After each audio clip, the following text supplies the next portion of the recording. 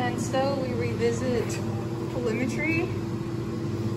So we have this lovely little machine right here, and in this compartment, which our notebooks are over, we have a polarizing cell, which I don't even know what it's called. I'm sure it has a great name. And so we're taking measurements literally every 3 minutes because the printer is broken. Take data by hand.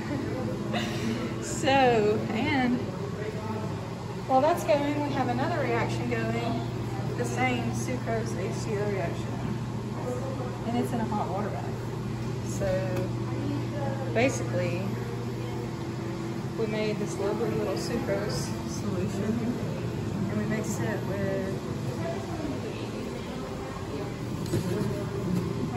HCO.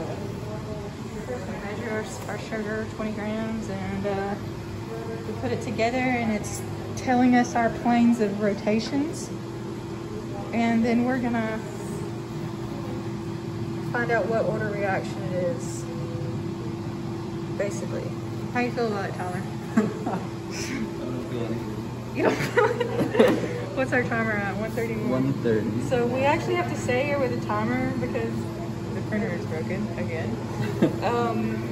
Like, and literally take this per hand every 3 minutes. Like every 30 minutes. That'd be great if it was only every 30 minutes. Alright, so this is the boring life of us today.